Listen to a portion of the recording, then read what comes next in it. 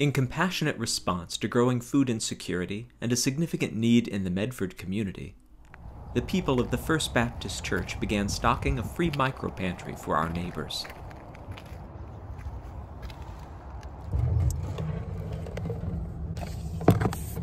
These are stories of the MicroPantry. Hello everyone. I volunteered to be involved with the MicroPantry because I've been on both sides of giving and receiving kindness, and both actions have produced hope and happiness for all involved.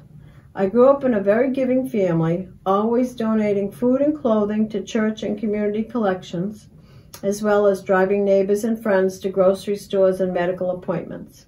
I was told this was our God-given privilege and responsibility to share and care for others.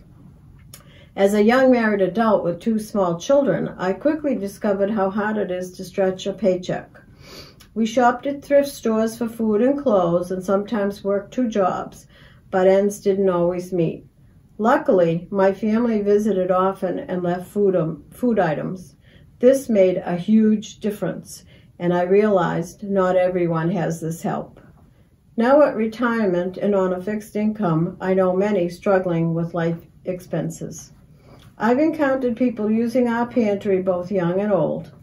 One day as I approached our pantry, I could see that it was almost empty, and a woman about 60 years of age was taking the last can of tuna. I said hello, and she responded with a shy smile and hurried away. Another time, 2 boys about 12 years of age walked over, took a package of pasta for supper, and left 3 small individual oatmeal packages to share.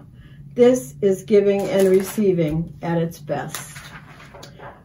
Many days as I fill the pantry, friendly neighbors stop and chat. They all say the pantry gets a lot of use and our church is doing a great service. Food insecurity is real, and most people won't tell you if they're hungry. As I study Scripture and follow Jesus, I haven't found one place where Jesus tells me to care for myself only. Instead, Jesus commands me to feed the hungry and help the poor. Won't you join us? Any donation of food or funds, no matter how small, will be a blessing to someone. Thank you.